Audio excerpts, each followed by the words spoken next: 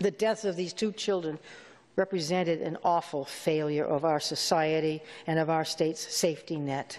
Governor Janet Mills took time during her State of the State to remember the lives of Marissa Kennedy and Kendall Chick, two children who died as a result of child abuse and neglect.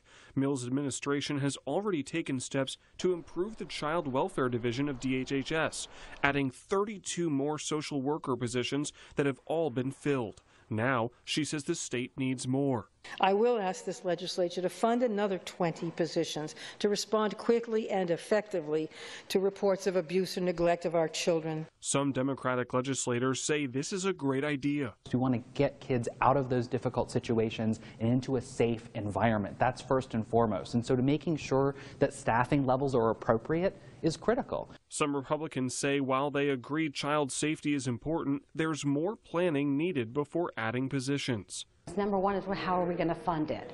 Where are we going to find the money? The 32 that were hired, we had the funding for that, and it was included in the biennial budget and other vacancies and so forth. But some Democrats say the funding can come from the supplemental budget, and they aren't concerned about the cost.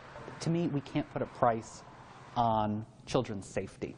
And that's first and foremost. So when we're talking about making sure we have adequate staff to handle child abuse, that has to be a priority.